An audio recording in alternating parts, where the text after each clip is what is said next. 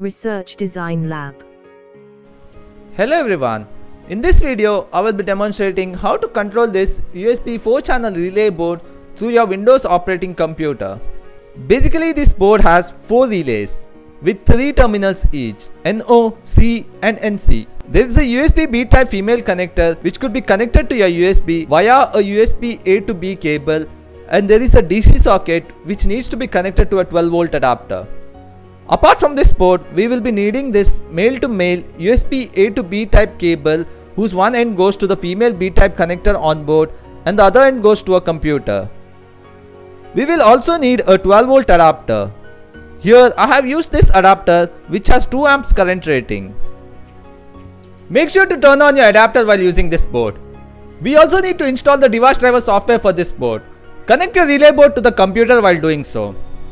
Once you have successfully installed the driver software, visit the computer's device manager and check for the port section that whether a new COM is detected in your system. Here I have COM54 as my new COM connection.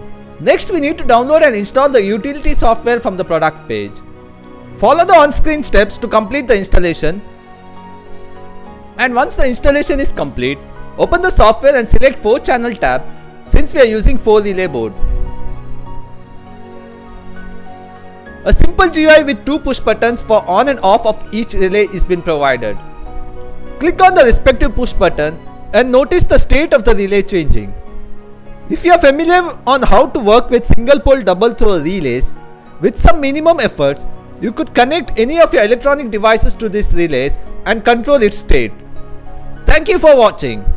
If you have any queries regarding the board, do mention it in the comment section below.